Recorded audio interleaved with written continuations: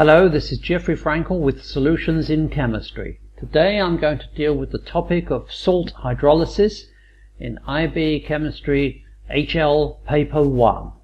You can do these questions in 30 seconds or less. In this question, either you know immediately that sodium carbonate is alkaline, or you don't, and you have to work it out. But sodium carbonate is alkaline. And in fact, you must know that. And this is the kind of question that should only take you 10 seconds or less. Take advantage of it. Clearly, you know sodium carbonate is alkaline, and therefore does not form an acidic solution in water. Just briefly, let me go through what the rules are for acidic solutions and alkaline solutions when it comes to salts. If you have if your salt consists of a strong alkali or base and a strong acid,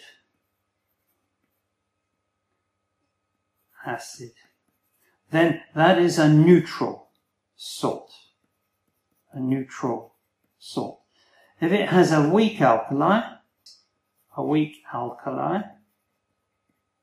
and a strong acid, it is acidic.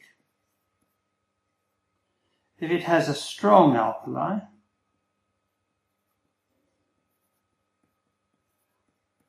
and a weak acid, that is basic or alkaline.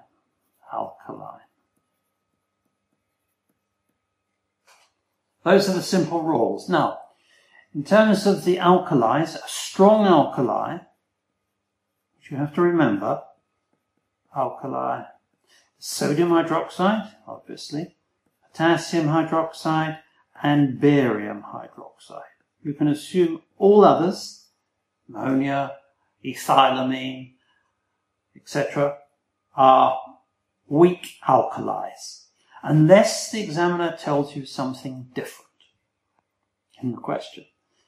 A strong acid, for your purposes, hydrochloric acid, nitric acid, and sulfuric acid.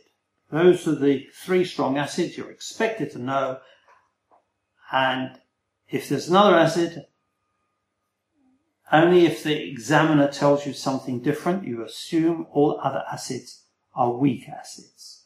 So going back over this, we would say that that is a weak base. It's not in this list, a weak alkali. That is a strong, therefore that is acidic. That's a strong alkali. That's a weak acid, therefore it's alkaline. Iron hydroxide is a weak alkali. Hydrochloric acid is strong, that's acidic. Ammonia is a weak base, weak alkali. Nitric acid is strong, therefore it's acidic. Those are the simple rules, and some things you just have to remember. You just have to remember that sodium carbonate is basic, without having to work it out. So, having done the rules, we can work out which aqueous solution has a pH of less than 7. In other words, which aqueous solution is acidic. We know that's not acidic, it's neutral. We know that has a pH greater than 7, it's basic.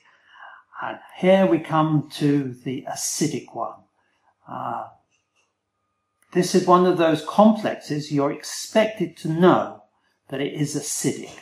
However, even if you didn't know that, you could go here and you'd find that this is clearly basic because it's a strong alkali and a weak organic acid.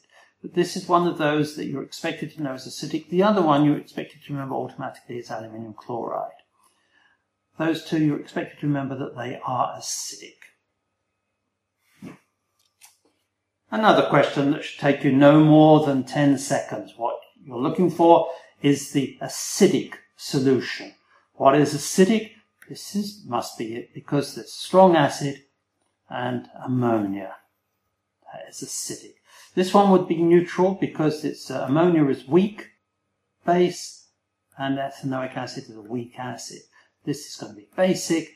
this is going to be neutral. So that is the only one which is acidic. Notice that the concentration of the solution doesn't affect whether it is basic, neutral or acidic. It may affect how much acidic it is or how much basic it is, but in general the concentration doesn't affect whether it's acidic, basic or neutral. Only the constituents of the salt determines that.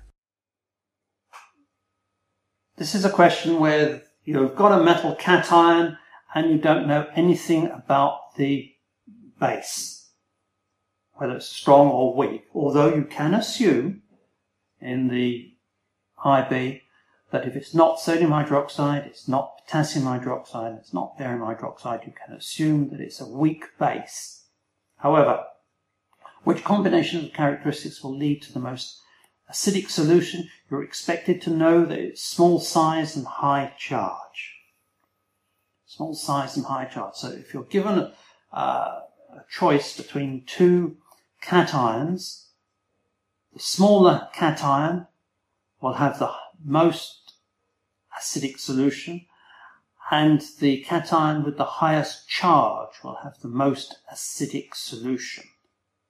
And I'm not going to go into the theory of that at this moment. This will come more in a paper 2 question where I'll deal more with the theory. Which salt dissolves in water to form an acidic solution? You quickly look through that and you come to ammonium chloride, and you can say that immediately within 10 seconds because ammonia is a weak base, hydrochloric acid is a strong acid. This one is an interesting one. It's potassium ethanoate. It's clearly going to be alkaline. Calcium ethanoate, it's going to be neutral because that calcium hydroxide is a weak base and ethanoic acid is a weak base. Sodium carbonate is, of course, alkaline. The answer is ammonium chloride is going to form an acidic solution. There are 2 ways of doing this one, each of which should take you no more than 10, maybe 15 seconds. The first way is to look through each of them and decide, oh, that's going to be acidic. That will be acidic because this chromium hydroxide will be a weak base, and that's an acid, strong acid. Therefore, those 1 and 2 are definitely acidic, and 3 is not acidic. It's basic, so it's 1 and 2 is the answer A. The alternative way of doing that is to look at this and see that this is not acidic. 3 cannot be within the answer. Cannot be B, cannot be C, and cannot be D. Therefore, it must be A. If you found this YouTube video helpful, please subscribe to my channel and look at my other videos. Thank you.